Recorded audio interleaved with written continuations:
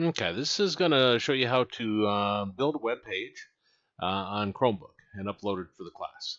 So I click the launcher, and you see there's a text option here. Brings up a text editor, and I'll go ahead and build my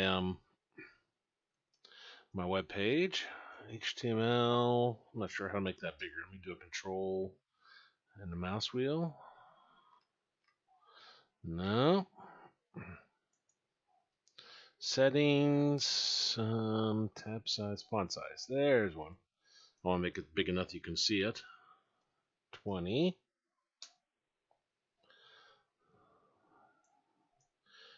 25. There we go. Okay, so I got HTML, body, and welcome to my page. Backspace, and then slash body, and slash HTML. Okay. Now I want to save it. So let me do it back here. Click save.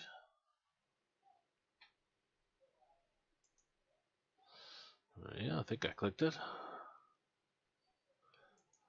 How about save as? Let's do a save as. I'm not a Chromebook expert. And I guess that's probably the one that just saved. But let's say my page.html. Make sure you give it an extension of XML there. And click save. And I want to minimize that. Back to launcher under files.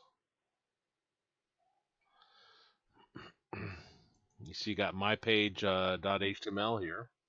And if I double click it, it brings it up in the browser.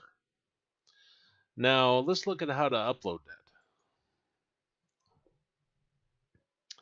Now let's see. If I go to course content,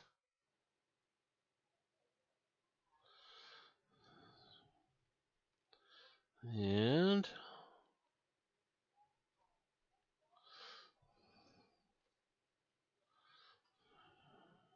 go here.